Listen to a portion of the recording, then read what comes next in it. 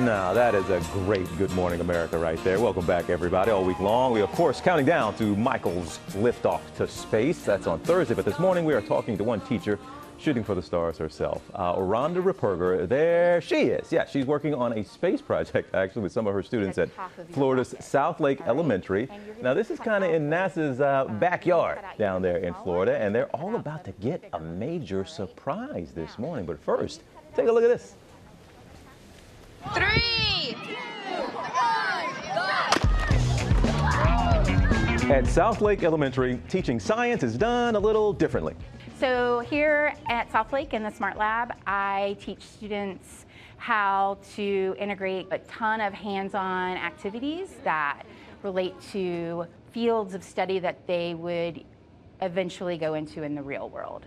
Located just 18 miles from the Kennedy Space Center, students at South Lake Elementary have a special fascination with outer space and the process of getting there. When people think of the space industry, I think they automatically jump to rockets and shuttles, us landing on the moon, exploring Mars, and those aspects are really exciting.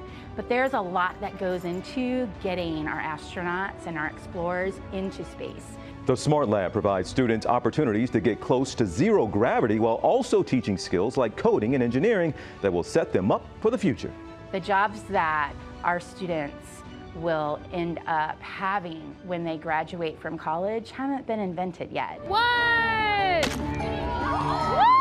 The science made fun, inspiring some students to shoot for the stars. I want to be an engineer. I want to be an influencer on YouTube or be an astronaut. I kind of see myself as being a materials engineer. I think it'd be cool to explore other planets beyond our own. Go there and see Mars, just not through the camera of a rover, but through my own eyes.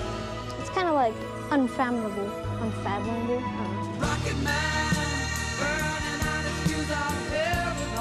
With Miss Ripperger behind them, these kids can do anything in this world or out of it. Not only am I inspiring them to look forward to their careers, but to reach for the stars. And taking a little break from their project now to talk to us, Miss Ripperger and her students. Good morning to you all. Miss Ripperger, how are you guys doing this morning? Good morning.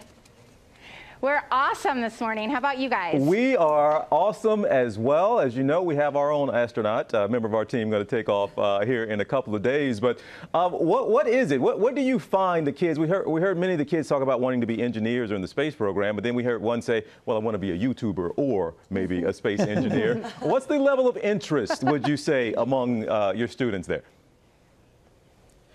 Our students are amazing here at South Lake, and they love learning about space, not just how to become a rocket or how to design a rocket or become an astronaut, but how to program that rocket or make that rocket lift off. They are so excited about space, and I cannot wait what they do to see what they do in the future. You sound excited as well. What's the highlight for you in doing this job?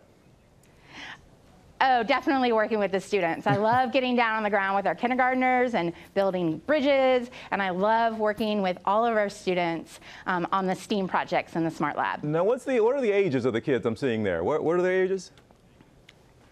This group right here in front of you, this is 4th grade to 6th grade. So about 9 years old to 12 years old. Okay, well, we have... But I work at a school with kindergarten through 6th grade. Okay, so we have a really big kid that's going to be going to space here in a couple of days, Strahan, and he has a message for your class. We want everybody to take a listen to this.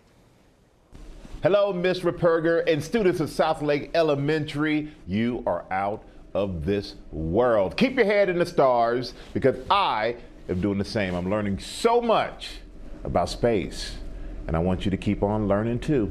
All right, good luck.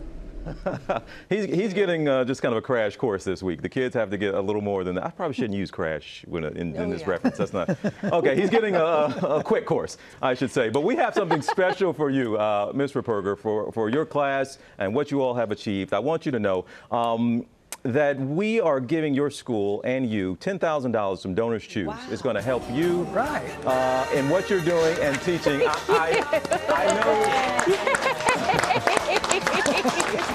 Okay. Now, you've been excited this whole segment, but now you're really excited. And every teacher in this country knows donors choose.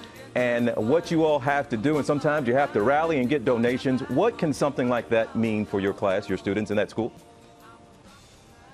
This is going to change a lot here. I am so excited, and I know our students will be too. And I'm sure Thank you so much. You've probably already figured out exactly what you're going to buy with probably at least $9,950 of that. I spend money very quickly here. I know exactly what I'm going to get. Ms. Ripperger, please give our best to all the students there. You all keep shooting for the stars. Okay, thank you so much, and thank you for spending some time with us, and get back to work.